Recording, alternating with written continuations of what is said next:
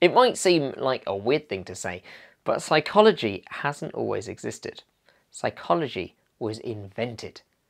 Prior to the 19th century, nobody had heard of psychology because psychology didn't exist. So who was the genius who started it? Well, the world's first ever psychologist was a German scientist called Wilhelm Wundt. Wundt led the Leipzig laboratory in Germany and churned out hundreds of pieces of research, igniting the engine that grew into the huge discipline that we know today. At the time, Wundt was interested in psychophysiology. How does vision work? How about hearing? Physical senses in the mind. Some of Wundt's initial research questions continue to interest psychologists today, though our ability to measure and manipulate variables is significantly more sophisticated almost 2 centuries on.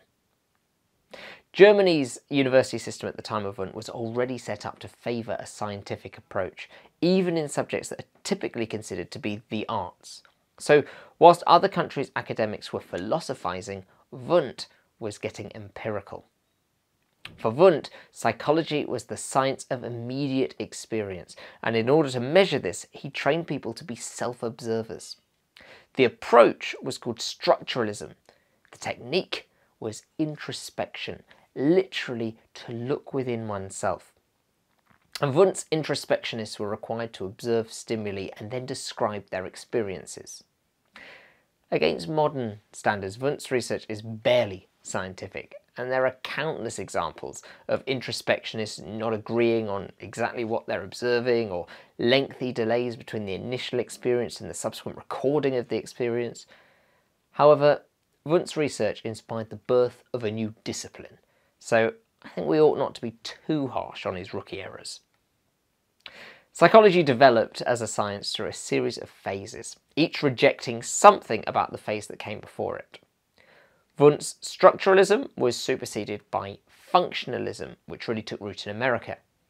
Whereas structuralists were interested in the components of consciousness, what makes up our conscious mind, functionalists thought that the focus should be on the processes of the conscious mind. And so the study shifted to studying behaviours instead of the hidden mental components. Perhaps the most famous functionalist was William James, who said, "My thinking is first, last and always for the sake of my doing." Therefore, the theory followed, study what I do to understand what I think. Subsequent schools of psychology are wide-ranging, from evolutionary psychology to Freud's psychodynamic theory, and then on to behaviourism, led by such giants as John Watson and even Pavlov. By the middle of the 20th century, psychology had taken a new change in direction in what is now called the cognitive revolution. Cognitive psychology returned psychology to the study of hidden mental processes rather than focusing on the behavioural expressions of these processes. And more recently yet, the biological revolution launched into force towards the end of the 20th century as our ability to observe the brain in action was liberated by huge developments in measuring tools such as brain scanners. So today, we find ourselves surrounded by all manner of different psychological specialisms: neuroscience, social psychology, environmental psychology, behavioural, cognitive, occupational psychology, gestalt psychology, psychodynamics, humanistic psychology. There are so many more.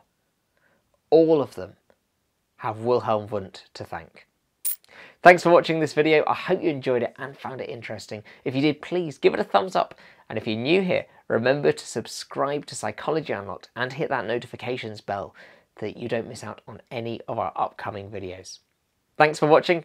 I'll see you next time.